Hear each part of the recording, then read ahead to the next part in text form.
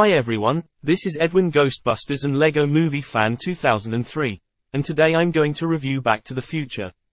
Came out the year 1985. So base what the plot is. It's about a teenager named is Marty McFly. He lived with his family, his depressed alcoholic mother, his older siblings and his clumsy dad. That night, Marty goes to the mall parking lot and meet his scientist friend Dr. Emmett Brown. Doc created a time machine car called the DeLorean. Doc got shot by the terrorists. Marty goes inside the DeLorean and go to 1955. Marty meets his younger parents.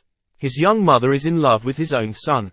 Then Marty meets young Doc for help, so Marty can go back to 1985. Doc and Marty must make sure that Marty's parents are falling in love or else Marty and his siblings won't exist. And that's basically what the plot is. What did I think about this movie? This movie is fun and it's a classic. The story is awesome. The VFX is cool. Let's talk about the characters. Marty McFly is an awesome protagonist. Dr. Emmett Brown, he is my favorite character in this movie. Jennifer, she is an amazing character, but she only appeared in 2 scenes at the beginning of the film, and at the end of the film.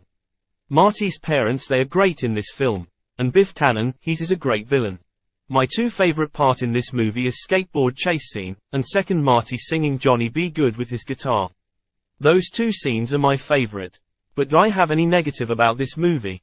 No negative. Anyway, I give this movie a 10 out of 10. It's a classic. And that's my review on Back to the Future.